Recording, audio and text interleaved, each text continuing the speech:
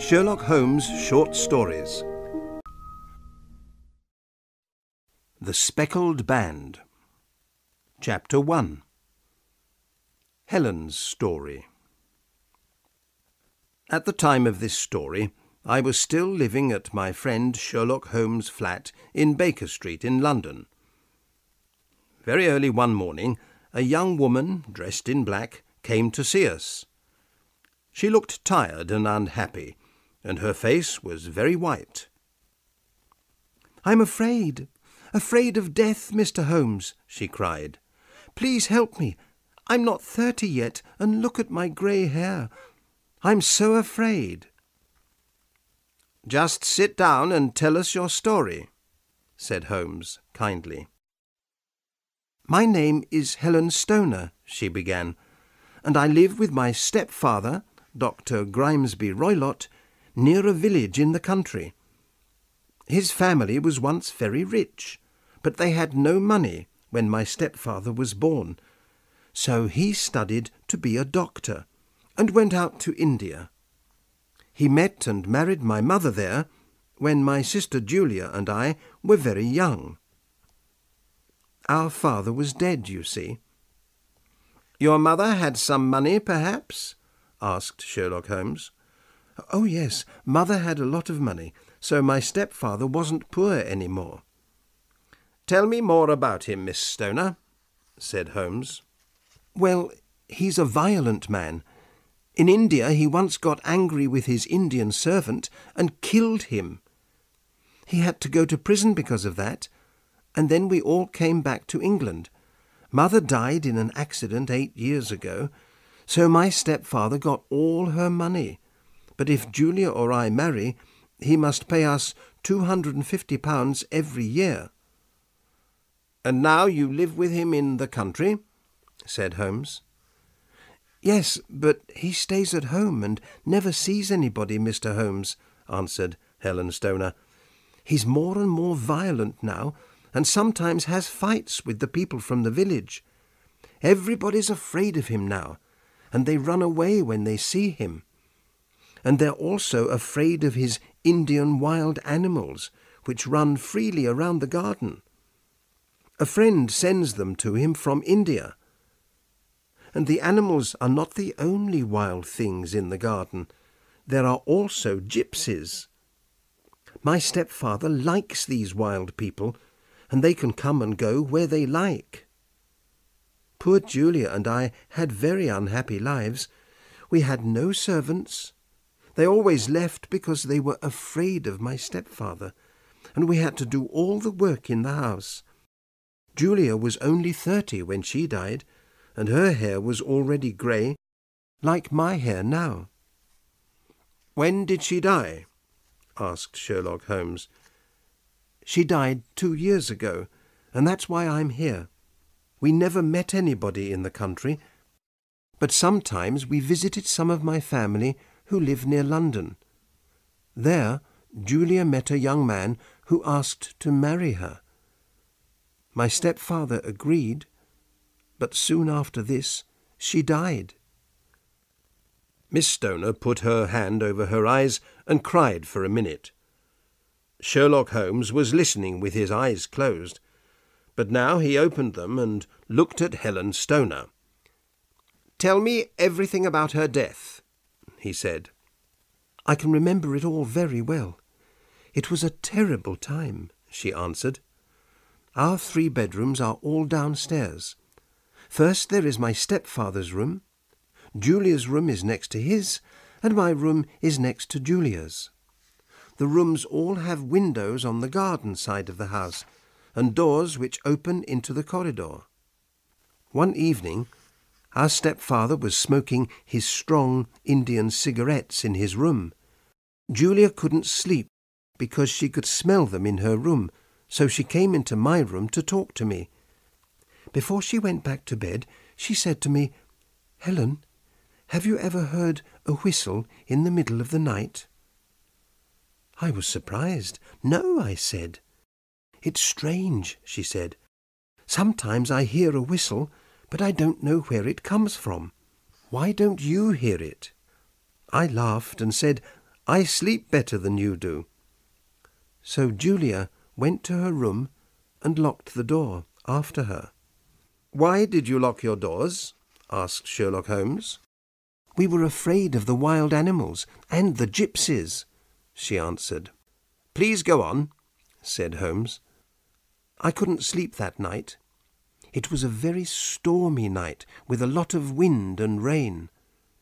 Suddenly I heard a woman scream. It was my sister's voice. I ran into the corridor, and just then I heard a whistle, and a minute later the sound of falling metal. I didn't know what it was.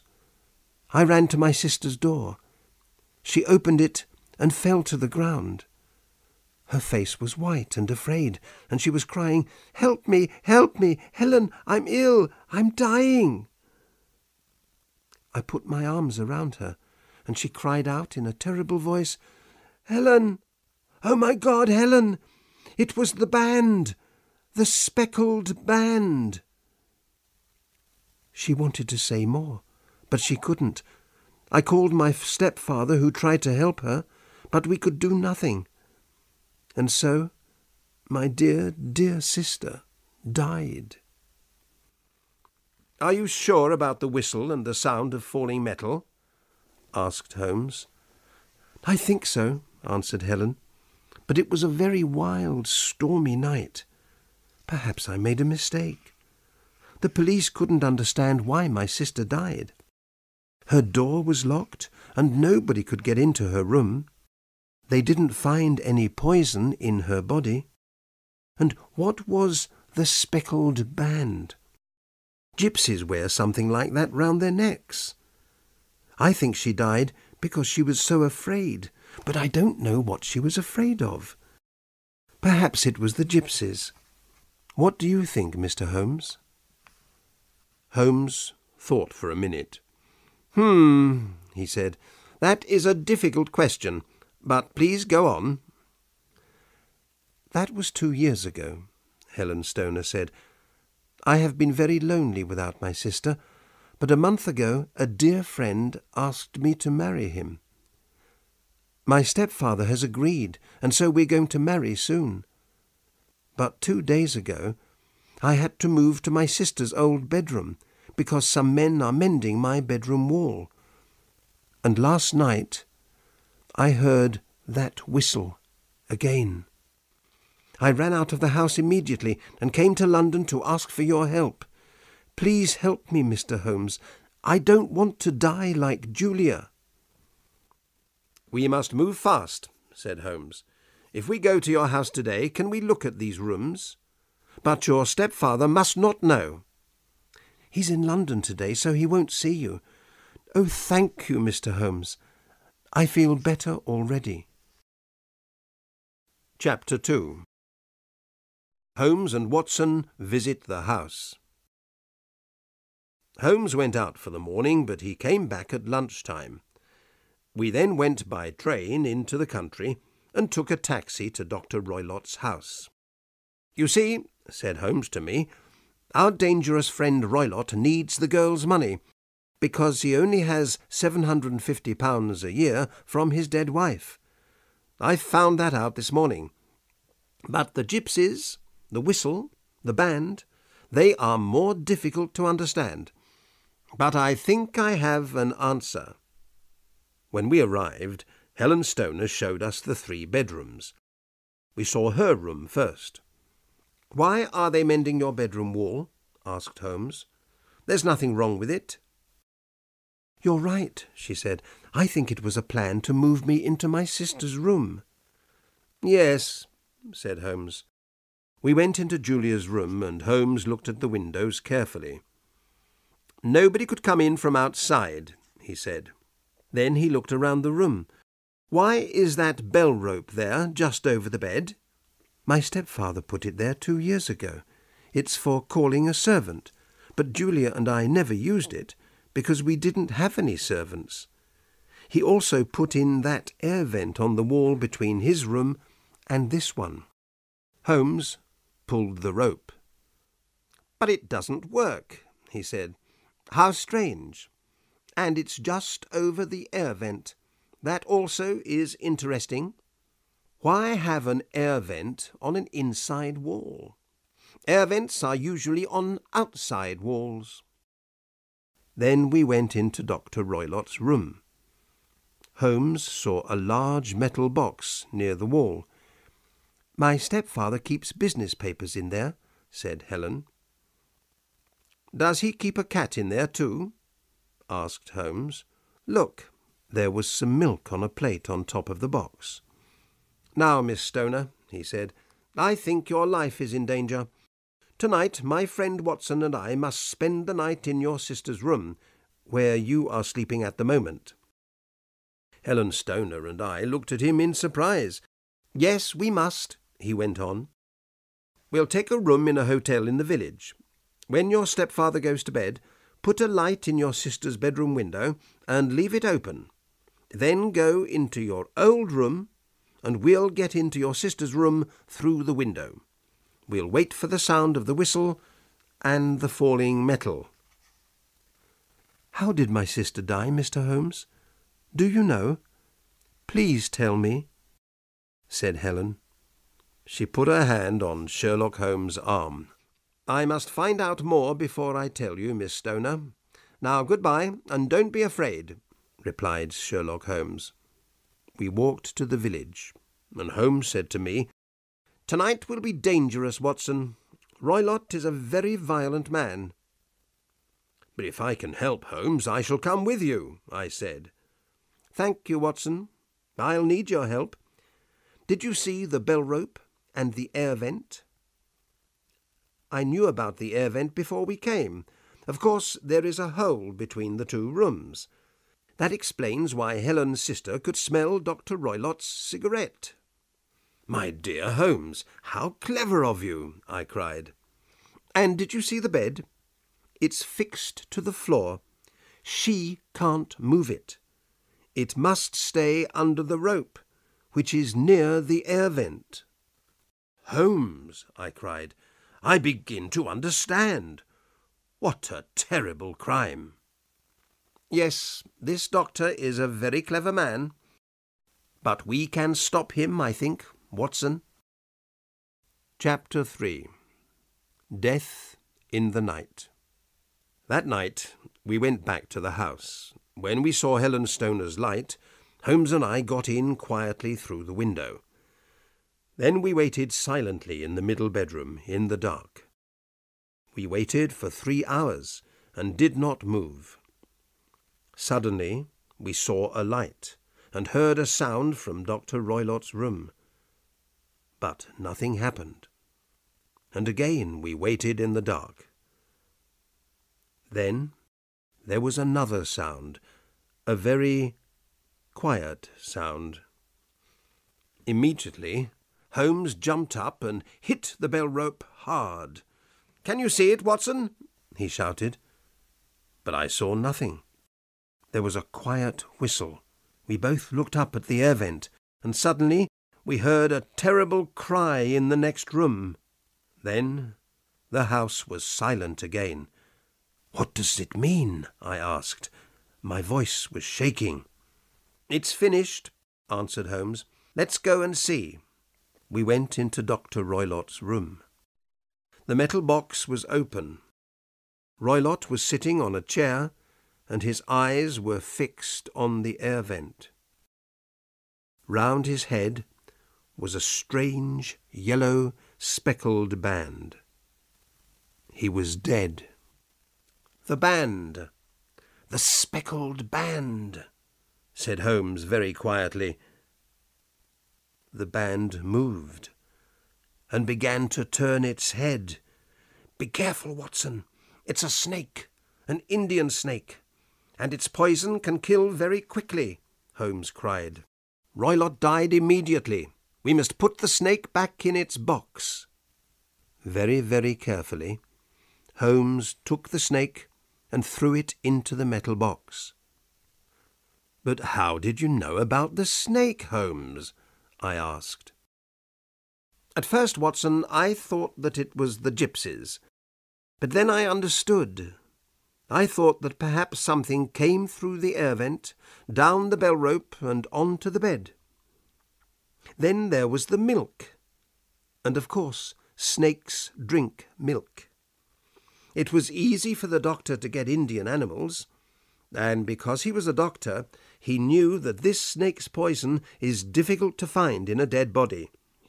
So every night he put the snake through the air vent, and it went down the bell rope onto the bed. Of course, nobody must see the snake, so every night he whistled to call it back. The sound of metal falling was the door of the metal box, which was the snake's home. Perhaps the snake came through the air vent many times before it killed Julia, but in the end it killed her. And Helen, too, nearly died because of this snake. But tonight, when I hit the snake on the rope, it was angry and went back through the air vent, and so it killed the doctor. I'm not sorry about that. Soon after this, Helen Stoner married her young man and tried to forget the terrible deaths of her sister and stepfather. But she never really forgot the speckled band. A Scandal in Bohemia. Chapter 1. The King's Mistake. For Sherlock Holmes there was only one woman in the world. He did not love her because he never loved women. But after their meeting, he never forgot her. Her name was Irene Adler. One night in March I visited my old friend at his home in Baker Street. I was married by now, so I did not often see him. "Come in, Watson," he said. "Sit down. I'm happy to see you, because I've got something to show you. What do you think of this? It arrived in the last post." It was a letter, with no date, name, or address. It said, "Tonight someone will visit you to talk about some very secret business. You have helped other important people, and you can, we hope, help us. Be in your room at 7:45 p.m. "The paper. What do you think about the paper?" asked Holmes. I tried to think like Holmes. "It's expensive, so this person is rich. It's strange paper." "Yes, it's not English. If you look at it in the light, you can see that it was made in Bohemia. And a German, I think, wrote the letter. Ah, here comes our man now." We could hear the horses in the street. "Shall I leave, Holmes?" I asked. No, I need your help. This will be interesting," my friend answered. There was a knock at the door. A tall, strong man came into the room. He was wearing expensive clothes and a mask over his face. "You can call me Count von Kram. I come from Bohemia," he said. "My business is most important. Before I tell you about it, do you agree to keep it a secret?" "I do," we said together. "A very important person who belongs to a royal family has sent me to ask for your help," he went on.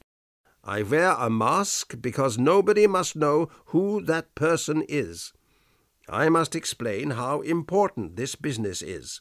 If you cannot help, there will be difficulty and trouble for one of the most important families in Europe, and perhaps a very big scandal.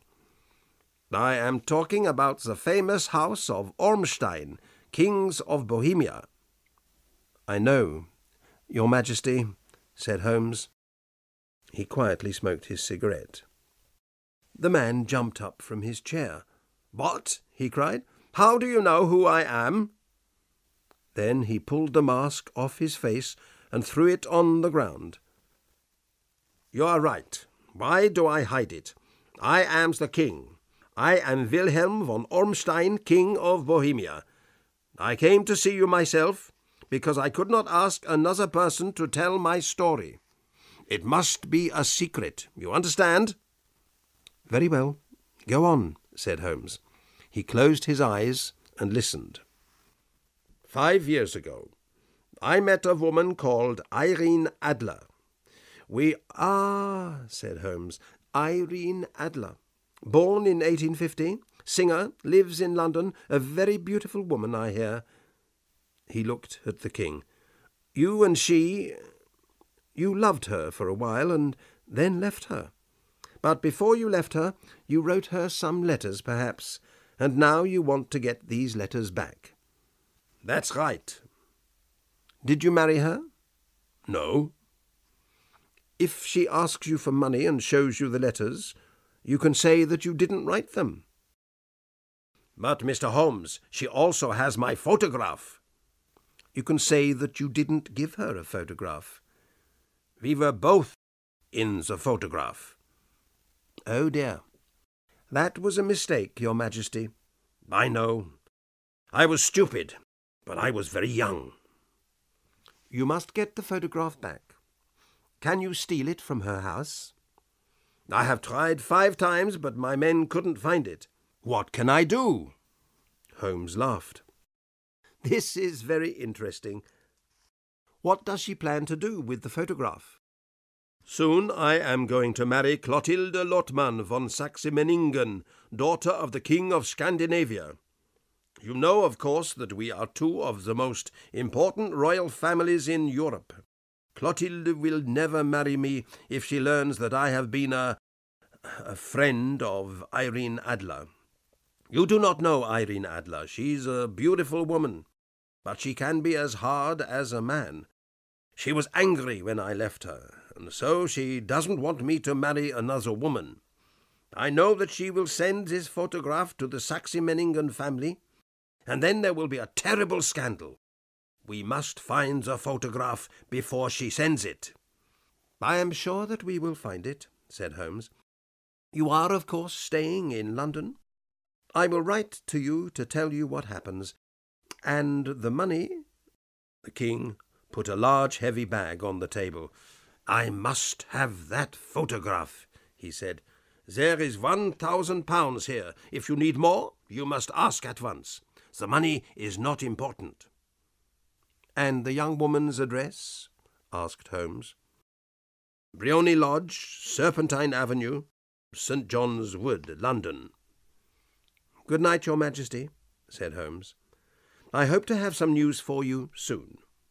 The king left, and Holmes turned to me. "And good night, Watson. Please come back tomorrow at 3 o'clock in the afternoon." Chapter 2. A servant finds out. When I arrived the next day, Holmes was not there, so I waited in his room. At 4 o'clock the door opened, and a very strange servant came in. He wore old, dirty clothes, and I had to look very hard before I saw that it was my old friend. "Holmes," I cried, "where have you been?" "I've had a very good day," he replied with a smile. "I've been outside Miss Irene Adler's house. Servants are always happy to talk, and so I've heard a lot about the young woman. For example, she has a good-looking man friend called Godfrey Norton, a lawyer, who often visits her. Now, why? If he's her lawyer, perhaps she's already given him the photograph. But if he loves her, she won't show him the photograph." "Most interesting, Holmes," I said. "While I was there, Mr. Norton himself suddenly arrived. I watched them through the windows. When he left, he jumped into a taxi. 'To the Church of St. Monica as fast as you can,' he shouted. 2 minutes later, Miss Adler ran out of her house, jumped into another taxi, and called, 'To the Church of St. Monica, quickly!' I couldn't miss this, Watson, so I jumped into a third taxi. When I arrived, I went into the church. Godfrey Norton looked round and saw me. 'Thank God!' he shouted. 'Come here quickly!' 'Why?' I asked. 'Come on, man, we need you.' And so I helped Godfrey Norton to marry Irene Adler. They needed a witness, and a servant from the street was better than nobody. So she's married him. What shall we do now? I asked. Well, tonight, my dear Watson, I need your help. Will you do what I ask? Without questions? Of course, Holmes, if you think that it's important, I answered. Later we'll go to Briony Lodge. Irene Adler, or Irene Norton, will arrive home at 7 o'clock, and she will ask me to go into the house. You must wait outside, near the sitting-room window, and when it opens, watch me inside. When I hold up my hand, throw this thing into the room, and shout, 'Fire!' I took the small thing out of his hand. "What is it, Holmes?" I asked. "It's a smoke stick. The room will very quickly be full of smoke. After that, wait for me at the corner of the street." "Right, I'll do what you want," I said. Chapter 3. Fire. That evening, Holmes again wore different clothes and a large black hat. But it was not just the clothes that were different. He changed his face, his hair, everything. He was a different man. We walked together to Serpentine Avenue. Outside the house there were a lot of people who were smoking, laughing, and talking. Holmes and I walked up and down in front of the house. "You see," said Holmes to me, "I think she doesn't want her new husband to see the photograph." "But where is it?" "At her bank?" "No. Women like to keep important things themselves. I'm sure it's in her house." "But the King's men tried to find it," I said. "Yes, but they didn't know where to look," said Holmes. "But how will you know?" I asked. "I won't look. She'll show me. She'll have to." Just then a taxi arrived. One of the men in the street ran to open the door. Then another man pushed him. Other men were also pushing and shouting, and a fight began. Irene Norton was in the middle of it, but Sherlock Holmes ran to help her. Then suddenly he fell to the ground, with blood running down his face. Irene Norton hurried to her front door, but she looked back. "How kind of him to help me! Is the poor man hurt?" she called. "He's dead!" cried some voices. "No, he's only hurt!" cried others. "Bring him into the sitting-room," she said. Some people carried Holmes into the house. I waited outside the window and watched. I saw how beautiful Irene Norton was. Then Holmes put up his hand, and I threw the smoke-stick into the room. Immediately the people in the street and in the house all began to shout, "Fire!" very loudly. The house was full of smoke. I walked away, and 10 minutes later Holmes came to meet me. "Well done, Watson," he said. "Have you got the photograph?" I asked. "I know where it is. She showed me," he answered. "But why did she show you?" "It's easy," he said and laughed. "You saw all those people in the street? I paid them to help us. It wasn't a real fight, and the blood wasn't real. When people shout 'fire,' a woman runs to the most important thing in her house, her baby, her gold, or a photograph. Mrs. Norton ran to find her photograph, which is in a cupboard in the sitting-room. I saw it, but I did not take it. Tomorrow we will go to her house with the King. We'll go very early before she gets up. The King himself can take the photograph from the cupboard, and then we'll go." While Holmes was talking, we were walking home to Baker Street. When we arrived at my friend's house, a young man hurried past us and said, "Good night, Mr. Sherlock Holmes." "I've heard that voice before," said Holmes to me. He looked down the street. "But who was it?" Chapter 4. A photograph. The next day we went to Irene Norton's house with the king. An old servant opened the door. "Mr. Sherlock Holmes?" she asked, and smiled. "Yes," said my friend. He looked very surprised. "Mrs. Irene Norton and her husband left England this morning. They will never come back to this country." "What?" cried Holmes, his face white and angry. "And what about the photograph?"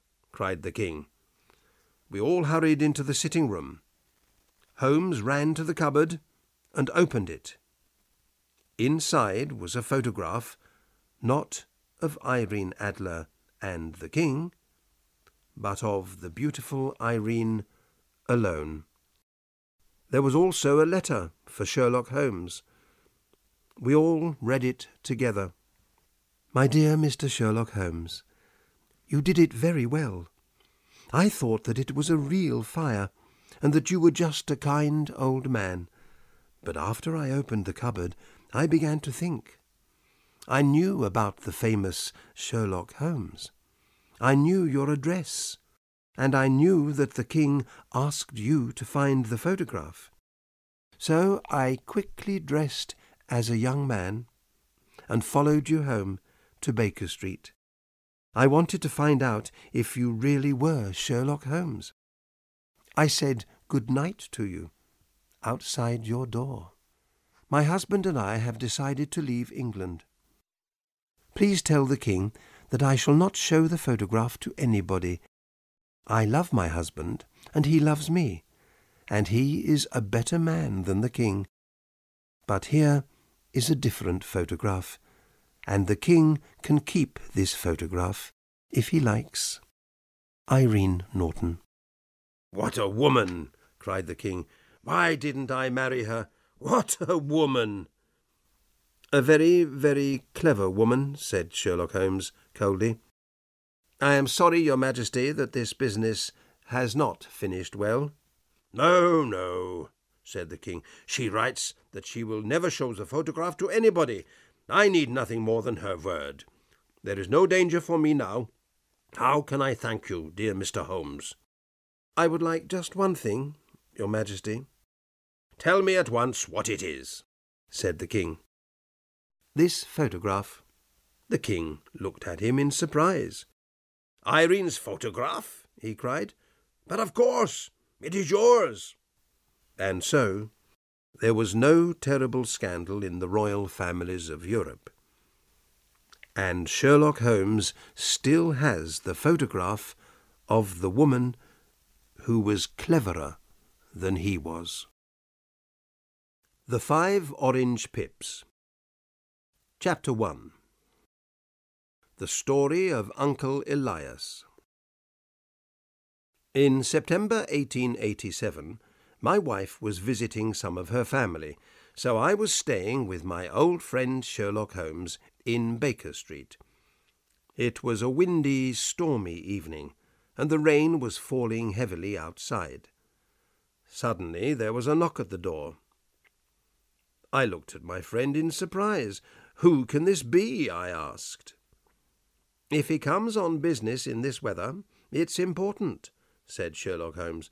"Come in," he called. A young man came in. He looked wet, tired, and worried. I've come to ask for your help," he said. I've heard of you, Mr. Holmes. People say you know everything.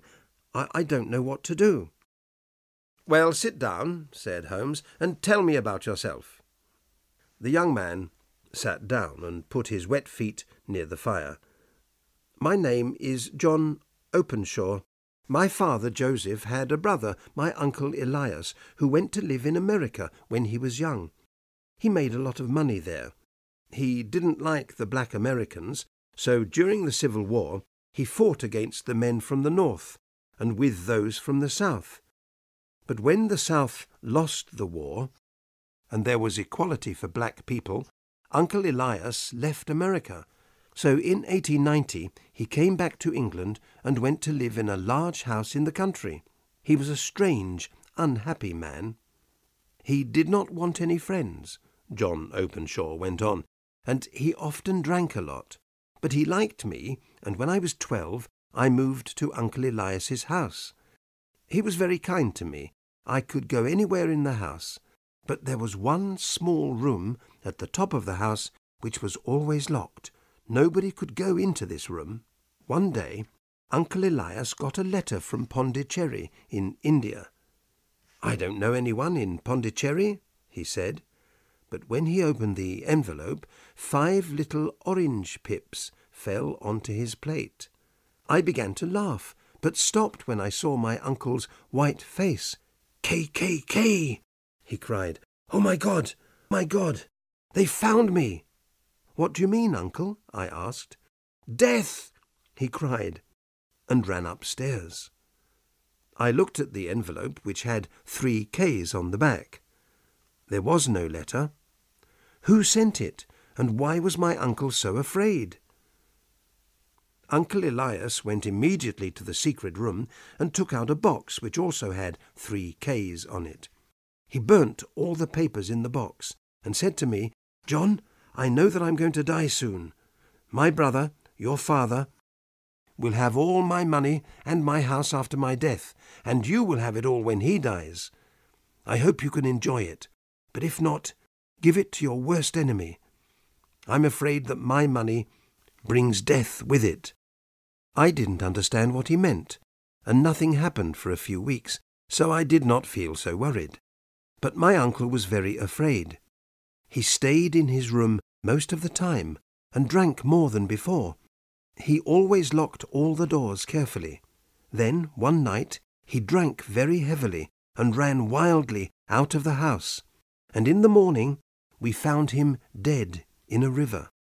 The police said he killed himself, but I knew he was afraid to die, so I didn't think that was true. Holmes stopped the young man for a minute. "Tell me," he said, "when did your uncle get the letter from India, and when did he die?" "The letter arrived on the 10th of March, 1883, and he died 7 weeks later," answered John Openshaw. "Thank you. Please go on," said Holmes. "After my uncle's death, my father moved into the house. Of course, I asked him to look carefully at the locked room, but we didn't find anything important." Chapter 2. More Pips. "Everything went well until a year later," said John Openshaw.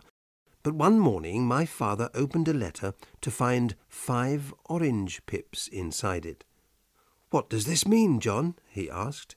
His face was white. "Look," I said, "there's KKK on the envelope. Those letters were on Uncle Elias's envelope too." We were both shaking and afraid. "Yes, and this time it says, 'Put the papers in the garden.'" "Which papers?" "The papers in Uncle Elias's box. He burnt them," I said. "And where has this letter come from?" my father said. He looked at the envelope. "Dundee, Scotland." "Well, I don't know anything about pips or papers. I'm not going to do anything." "Father, you must tell the police," I said. I remembered my uncle's letter from India, and I was very worried. "No, they'll laugh at me. Let's just forget about it," he replied. 3 days later, my poor father went to visit an old friend who lived some miles away. But he never came back. The police said that he was walking home in the dark when he fell down a hill. He was badly hurt, and he died soon after. They decided it was an accident, but I didn't agree. I thought it was murder, and I could not forget the 5 orange pips and the strange letters to my uncle and my father.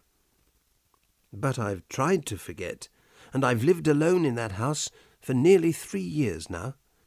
Then, yesterday, I got this." The young man showed us an envelope with KKK on the back and 5 small orange pips. "You see," he said, "it comes from East London, and it says, 'Put the papers in the garden.' Those are the words that were in the letter to my father." "So what did you do next?" asked Holmes. "Nothing," answered Openshaw. He put his head in his hands. "I don't know what to do. I'm afraid." "Nothing," cried Holmes. "Young man, you must do something fast. You're in danger." "Well, I've talked to the police," said Openshaw unhappily, "but they laughed at me. They think that there's nothing to worry about." "How stupid they are," cried Holmes.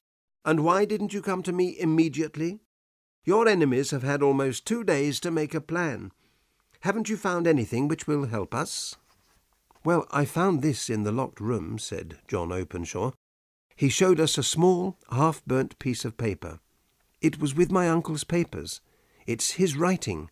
Look, it says, 'March 7th, 1869, sent the pips to 3 people, Brown, Robinson and Williams. March 9th, Brown left. March 10th, Williams left. March 12th, visited Robinson and finished business with him.'" "Thank you," said Sherlock Holmes, "and now you must hurry home. Put this paper into your uncle's box. Put in a letter which says that your uncle burnt all the other papers, and put the box outside in the garden. I hope your enemies will be happy with that, and then you won't be in danger any more. How are you going home?" "By train from Waterloo Station," replied Openshaw. "There'll be a lot of people in the street, so I think that you'll be all right. But be careful." "Thank you, Mr. Holmes," said Openshaw. "I'll do everything you say." He went out into the dark night, the wind and the rain. Chapter 3. K. Sherlock Holmes sat silently and watched the fire. Then he said to me, "John Openshaw is in real danger. Why did his Uncle Elias have to leave America? Because he had enemies. When he came back to England, he was afraid. That's why he lived a lonely life and locked all his doors so carefully. Now, where did those letters come from? Did you see? The first from Pondicherry in India, the second from Dundee in Scotland, and the third from East London," I answered. "Does that tell you anything?" asked Holmes. "They're all seaports. The writer was on a ship when he wrote the letters," I replied. I was pleased with my answer. "Very good, Watson," said Holmes. "Somebody sent some pips from India, and arrived 7 weeks later to kill Uncle Elias. Then he sent some pips from Scotland, and arrived 3 days later to kill John's father. Do you see why I'm worried now? He has sent pips to John from London. John's enemy is in London already." "Good God, Holmes," I cried. "Who is this man?" "More than one man, I think. They belong to the Ku Klux Klan. That explains the KKK. Haven't you ever heard of it? It's a very secret group of Americans from the South. They wanted to stop equality for black people and to kill anyone who didn't agree with them. The police couldn't stop them. But in 1869, Uncle Elias, who belonged to this secret group, suddenly left America with all their papers, and so the group could not go on. Of course the group wanted to get the papers back. You remember the half-burnt paper? That was Uncle Elias's American diary. While he was working for the KKK, he sent the pips to frighten those 3 men. 2 left the country, but 1 didn't. So the KKK finished business with him, or killed him. The KKK always worked like that." "Well, I hope they won't kill young Openshaw," I said. Chapter 4. The Last Deaths. But they did. The next morning we read in the newspaper that John Openshaw was dead. A policeman found him in the river near Waterloo Station. The police said it was an accident, but Holmes was very angry about it. "He came to me for help, and those men murdered him. I'm going to find them, if it's the last thing I do," he said to me, and he hurried out of the house. In the evening, when he came back to Baker Street, he was tired but pleased. "Watson," he said, "I know the names of Openshaw's enemies, and now I'm going to send them a surprise. This will frighten them." He took 5 pips from an orange and put them in an envelope. On it he wrote S.H. for J.C. "I'm sending the pips not from the KKK, but from me, Sherlock Holmes, to Captain James Calhoun. His ship is called the Star. He and his men are sailing back to Georgia, USA, now." "How did you find him, Holmes?" I asked. "Ship's papers," he said. "I've looked at hundreds of them today. Only one ship, the Star, was in the 3 ports at the right times, and this morning the Star left London to sail back to Georgia. I found out that the captain and 2 of his men, all Americans, weren't on the ship last night, so I'm sure they killed poor John Openshaw. When they arrive in America, they'll get the pips, and then the police will catch them." Sherlock Holmes is a very clever detective, but he can do nothing about the weather. The winter storms at sea that year were worse than ever, and so the Star never arrived in Georgia, and nobody saw the captain or his men again. The murderers of John Openshaw did not get the pips, but in the end, death came to them.